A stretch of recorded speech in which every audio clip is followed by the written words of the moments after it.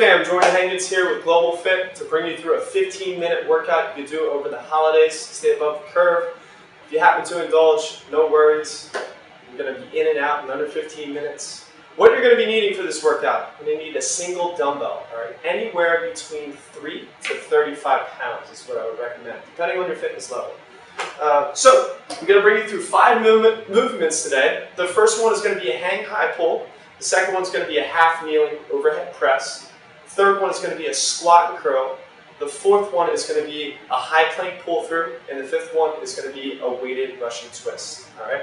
Our goal today, if it's strength based, you're going to shoot for 10 reps for each movement. If it's more muscular endurance based and stamina based, you want to shoot for 15 reps. So that's something you can set for yourself, anywhere between 10 and 15 reps. All right.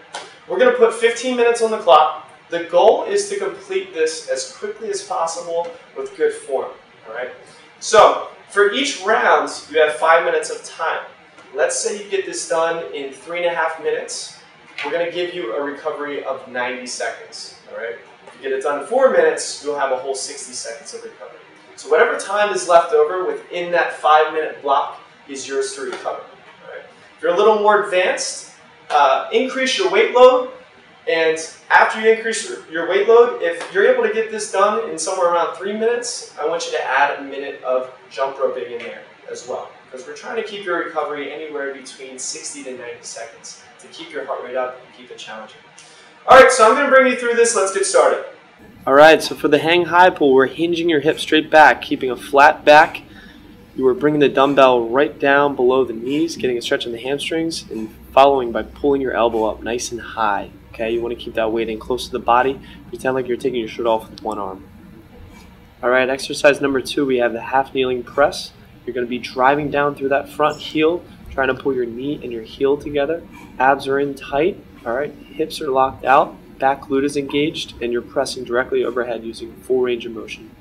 Number 3, we have a squat and curl. You're going to grab the dumbbell, make sure your feet are shoulder width apart, toes slightly pointed out, knees are tracking your toes, so just push them out slightly as you squat, dropping your hips straight down towards the heels, full extension of the arms, curl, and then stand up.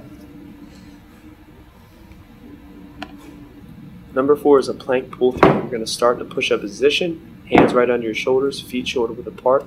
You're pulling the weight through to the outside of the hands, trying to resist rotation of your hips. You can increase the difficulty by pulling that weight further outside of your hand. And the last one we have is a weighted Russian twist. We're going to sit upright with the neutral spine. Knees are tucked, feet are off the ground. If that's too difficult, you can put them down, and left and right is 1 rep.